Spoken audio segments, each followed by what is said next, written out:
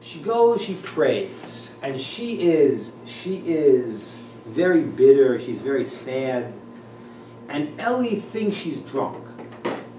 Now, the reasons why it's brought she thought she was drunk. According to Rashi, which some people have questions on, that she was praying like this. So we daven, right? Mm-hmm. Rashi seems to say that people would daven out loud before. According to that, Rashi would say that she really initiated this approach. So we have questions on that because it seems that people, used to also daven quietly, but somehow, according to Rashi at least, this was something unique in the way she made the prayer.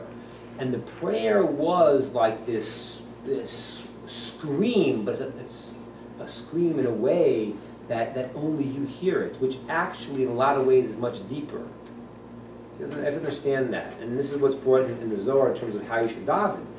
Because, sometimes I do like if I'm out in the field, I'll daven loud, I'll scream, But in a certain way, the sages make fun of that. They say, what do you think God can't hear you? You got to scream.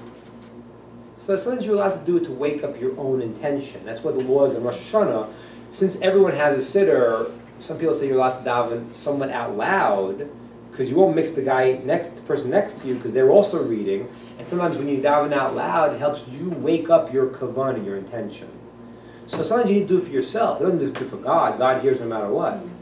But when you're really tuned in, and it's kind of like, I'll tell you what it's like. It's sort of like when you want to really get people.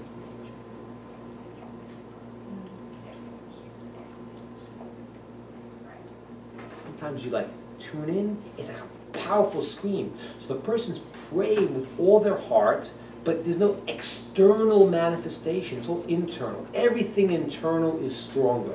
That's the Jewish rule. Everything that's internal is stronger.